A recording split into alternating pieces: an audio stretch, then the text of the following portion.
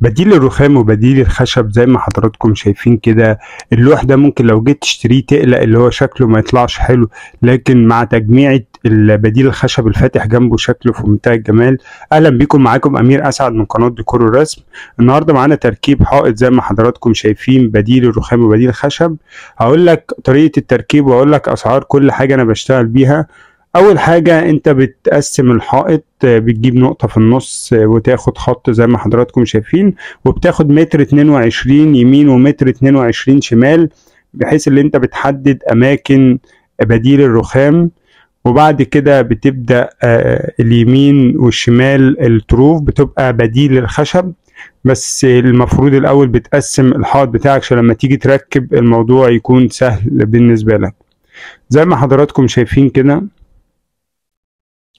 قسمنا اللوحين. هنا طبعا في مشكلة كانت في اللوحين مش مجمعين من البداية والنهاية، وسايبين في النص جزء فاضي. فطبعا دي مشكلة، وحلها اللي انت بتصنفر الزيادات بالصاروخ، بس طبعا بتصنفرها بطريقة احترافية جدا عشان الصاروخ ما يخبطش منك.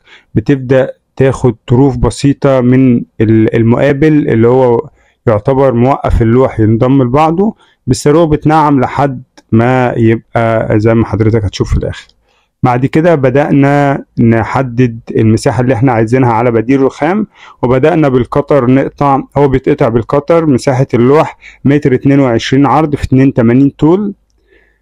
زي ما حضراتكم شايفين بتعدي اكتر من مرة على الجزء اللي هتقطعه بالقطر، وبعد كده بتبدأ تفصله زي ما حضرتك شايف حاجة مرتفعة كده.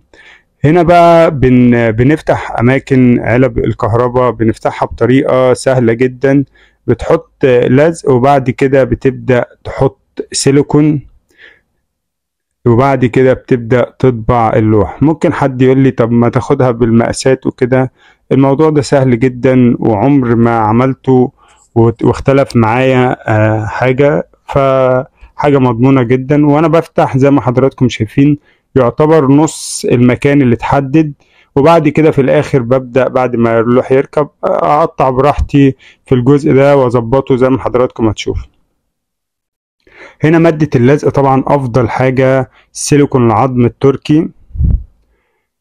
بوزع 2 انبوبة زي ما حضراتكم، يعني انبوبة ونص زجزاج كده، ونص انبوبة بتبقى على الطروف. موضوع الطروف ده مهم جدا اللي انت تشبعه عشان لما تيجي تكبس اللوح او تلزق اللوح زي ما حضرتك شايف يكون الطروف كلها ماسكة، ودي اهم حاجة. هنا بقى بتبدأ تضغط كويس جدا وبتظبط على الخطوط اللي انت عاملها. طبعا الضغط وظبط اللوح بيبقى قدامك حوالي دقيقتين ولا حاجة. بعد كده بيبدأ السيليكون يشد فمش هتعرف تعمل حاجة. فالأفضل لو في حاجة عايز تعملها بتعملها في البداية أول ما بتيجي تلزق. بنبدأ نثبت اللوح التاني. مهم جدا بقى اللي انت بتثبت وبتضغط كويس جدا عشان اللوحين ينضموا ببعض. طبعا بديل الرخام هتلاقيه في حدود حوالي 700 جنيه ال2 ملي، و700 و850 او 800 اللي هو ال3 ملي. ده السمك بتاع اللوح، لكن بعد ما بيركب الاتنين يعتبر واحد. بجيب شرايح الستيل وبقطع الشريحة على قد الطول اللي انا محتاجه. شرايح الستيل طبعا اللي موجود في السوق كله يعتبر واحد. مهم جدا اللي انت ما تجيبش عليه مية، وهو عمره هيبقى طويل معاك. يعني ما تنضفش بمية الستيل، هو بقطعة قماشة كده لو في حاجة. لكن بديل الرخام وبديل الخشب مفيش مشكلة لو نضفته بمية. ببدأ أثبت الشريحة دي 5 سنتي، الطول بتاعها 2.44، وفي منها 3 متر بس بيبقى قليل شوية بتجيبه بالطلب. لو الحائط عند حضرتك أكتر من 2.44 بتعمل وصلة تحت أو بتجيب ال3 متر. هنا ببدأ أخد مقاس بديل الخشب وببدأ أقطع الجزء اللي أنا محتاجه. هنا بالصاروخ بمشي براحتي جدا عشان القطعة بتاعتي تطلع مظبوطة، وبعد كده بنعم الجزء ده عشان تبقى شبيهة لقطعة الشركة. أنا بقطع زيادة ملي أو 2 ملي وببدأ أظبط براحتي.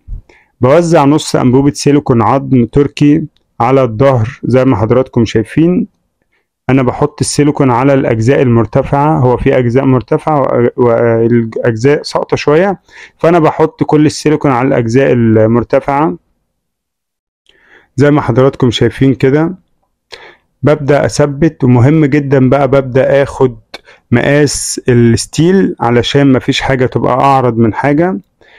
ظبطت مقاس الستيل وببدأ اركب بقية الشرايح زي ما حضراتكم شايفين كده. طبعا هنا بنركب الجزء اللي على الشمال ده جزء صغير، وبعد كده بنبدأ نظبط عليه.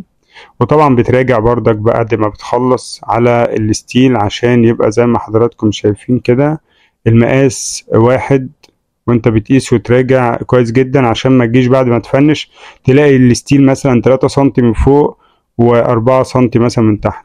الستيل 5 سنتي بس احنا خليناه هنا 3.5 علشان نظبط الحائط بالظبط ونظبط النهاية بتاعة الحائط. فدي تجميعة انت بتجمعها كده بحيث ان انت ما تيجي في الاخر شكل الفينش يبقى حلو. مش مشكلة لو الستيل بقى اقل من 5 سنتي، بس يديك شكل في البداية والنهاية شكل مظبوط. هنا ببدأ اثبت يعتبر اخر شريحة بديل الخشب المستورد دوت ال 17 سنتي في حدود 350 جنيه. طبعا ده يعتبر اعلى حاجة. انا برضك هراجع لك على الاسعار تاني بعد ما نفنش الحائط. هنا ببدأ اشيل الستيكر اللي على بديل الرخام زي ما حضراتكم شايفين، وهيبدأ يظهر معايا. وببدأ افنش واشيل الستيكر اللي على الستيل. طبعا انا مش بلزق الستيل على بديل الرخام لاني مع الوقت بيفك. الافضل تلزق الستيل غاطس بحيث ان انت تضمن اللي هو يعني مش هيطلع بنسبة كبيرة وعمره هيبقى طويل جدا. وهنا الفاصل اللي كان في النص واسع جدا زي ما حضراتكم شايفين، قفلناه بطريقة كويسة جدا زي ما حضرتك شايف. هنا باجي بقى لعلبة الكهرباء اللي انا قلت لحضرتك عليها، اللي انا بفتح جزء صغير وببدأ اراجع على الجزء دوت واظبط على المسمار بتاع علبة الكهرباء. يعني انا ببص كده بشوف المسمار نهايته فين، وببدأ بالراحة كده بحيث لما يجي يركب الوش اللي انا هركبه ما يبينش اي فتحة في بديل الرخام. هنا بقى انت بتطول بالك شوية وبتبدأ تاخد جزء جزء لحد ما بتخلص الفتحة دي بطريقة كويسة جدا. طبعا الشغل ده بيبقى محتاج ان انت تطول بالك وتشتغل براحتك جدا علشان الحاجة تطلع مظبوطة معاك. وزي ما حضراتكم شايفين الالوان جمعت مع بعض وشكلها شيك جدا، وزي ما حضراتكم شايفين التقفيل. اتمنى يكون الفيديو عجبكم. لو عجبك الفيديو اشترك معانا في القناة وما تنساش تعمل لايك لو انت مهتم بمجال الديكور. اشوف حضراتكم على خير الفيديو القادم ان شاء الله.